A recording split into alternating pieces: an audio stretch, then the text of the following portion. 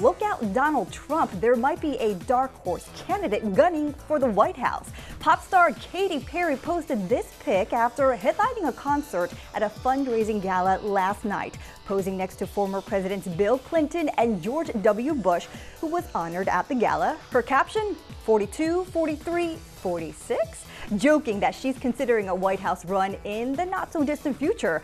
If she does announce her official candidacy, we can only hope Left Shark will be on the ticket as her choice for vice president.